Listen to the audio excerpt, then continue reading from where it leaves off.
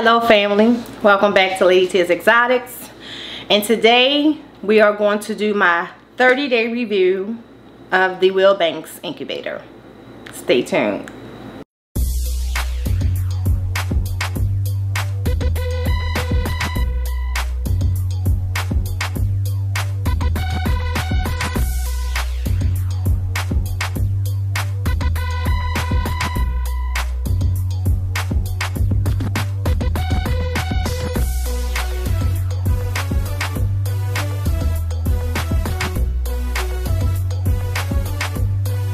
So, overall, right off the bat, this incubator is amazing. It is just an amazing piece of equipment.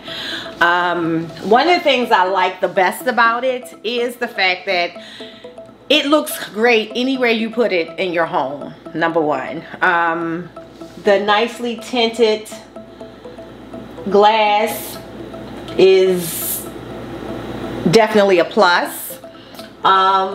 Having most of the controls inside is absolutely great. I'll tell y'all what my one pet peeve is, and if you guys follow me on any channel, whether it's my channel or Key's channel or any of the suspects, you know my one issue is the light switch. So the on and off switch is inside, the light switch. So someone made a great point.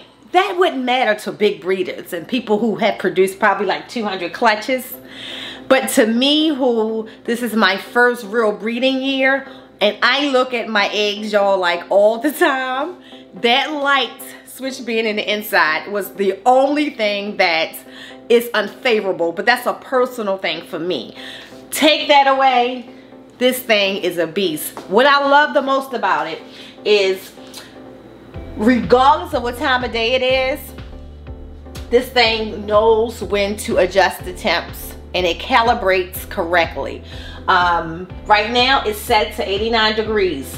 So if you look closely to the thermostat I have right here, you'll see that right now it's set at 89. On this shelf right here is at 88.4. This is right now. I can tell you that this just started to make some adjustments. I removed the thermostat that was down here because I was more concerned to monitor what was up here. But at any point in the day, it's never more than a degree variance anywhere in this incubator. If I move that thermostat down here, same thing. Its ability to adjust the temperatures according to how you have it calibrated is phenomenal. So that's one of the major pluses for me. The other major plus is, of course, the space. For a person who will be breeding on my level, I probably would never need more than this incubator and my sea serpent.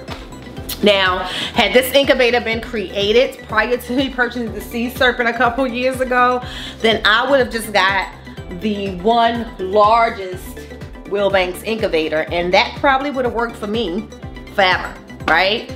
So that's another plus. So if you are a person who's purchasing an incubator for the first time and you don't think that you're ever going to be producing more than, let's say, 65, 70 clutches at the same time. Now, I'm not saying throughout the year. I know many of you do that. But at the same time, you can get that really large one and be good for incubation. For me, because I already have a sea serpent, which is also amazing. I'm not taking any away from sea serpent. Plus, I still love that sea serpent's light switch is still right here. Okay, well, so I can come down here and just hit the switch, see, peak, turn the light back off, and it's the LED lights always stay on the sea serpents. An example of what I love about that sea serpent as well. Now, the sea serpent incubation works great, guys. Like, honestly, I can't say that it is not worth its money. The only thing that I like better, I think, is the fact that because of the build of the Wilbanks, I truly believe that its ability to monitor the temps and to adjust temps accordingly is better because of the build. However, I don't have major variances in the sea serpent often.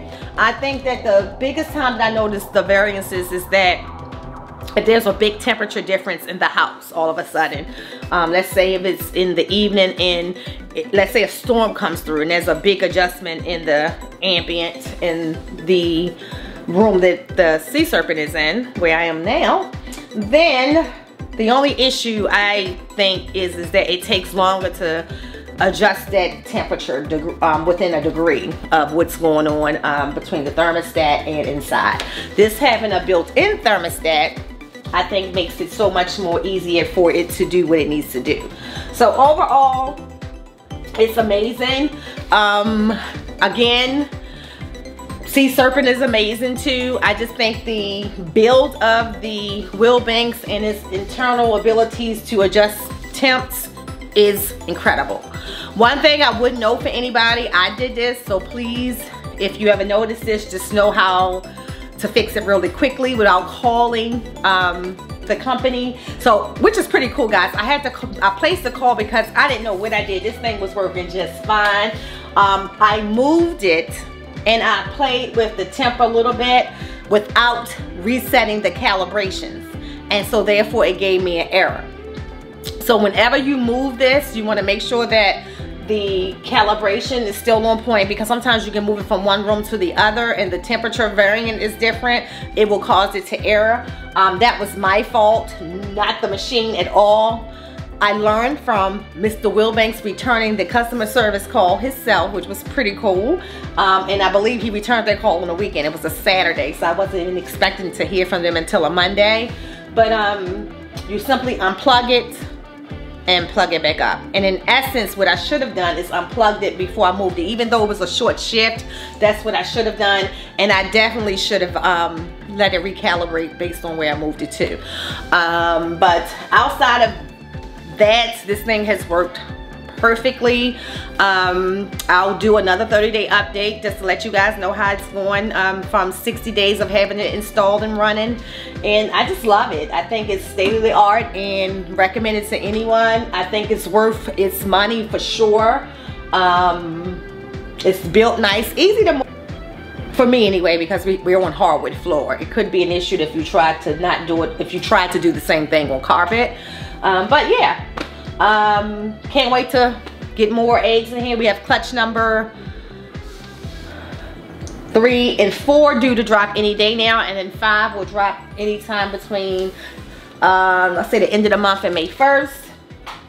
And what I'm going to do is, after the retic eggs come out of here, I'm not going to put anything else in the sea serpent. The sea serpent is going to be the backup incubator, and I'll start just having the Wilbanks incubate everything else that I hatch out in the future, and use the sea serpent for overflow or an emergency situation.